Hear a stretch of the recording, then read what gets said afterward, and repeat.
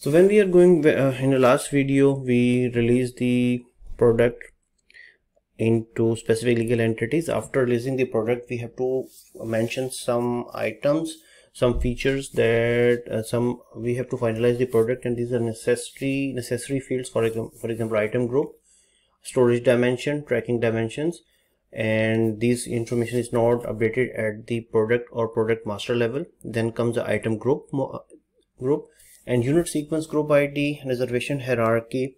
These can be used if we enable the warehouse management in D365 for finance and operations.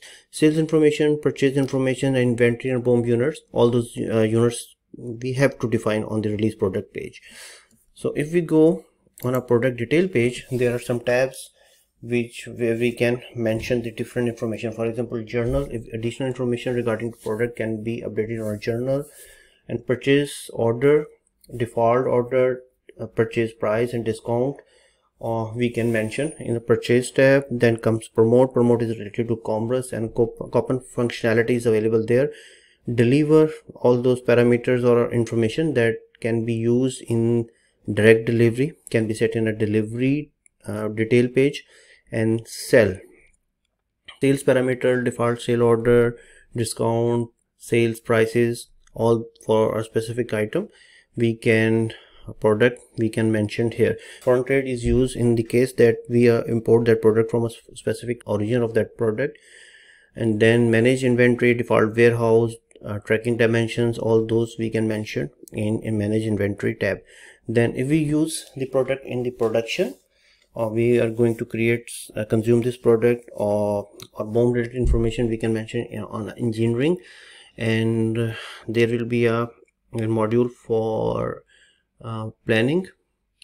We plan the product, forecasting, all those things related to those parameters we can update the plan. And manage products.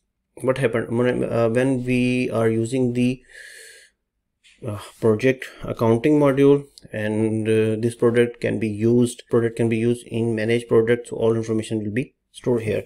And manage costing and costing related information can be updated into manage cost.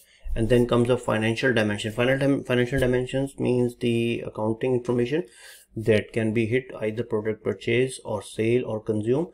So all those information can be updated here, and that can be copied into the sale order or purchase order. If we are using the warehouse management module, then the default parameters or default settings we can store. Warehouse locations, all those information can be stored in a warehouse detail page.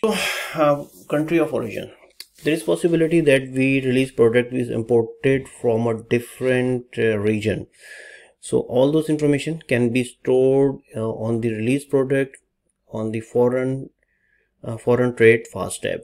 So this can be origin of a country, and all information of expiry date of imported or exported product. We can update all those information in the product information, setup, product compliance, and country of origin, and we can create some rules there. So all those information can be stored from a top fast tab.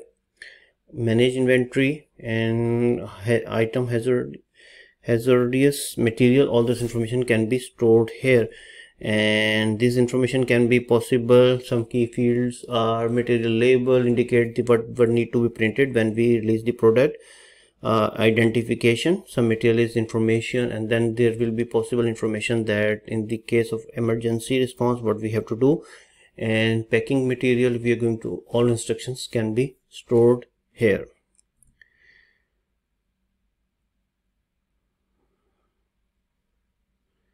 So here is the some scenario, and we are going back to our D365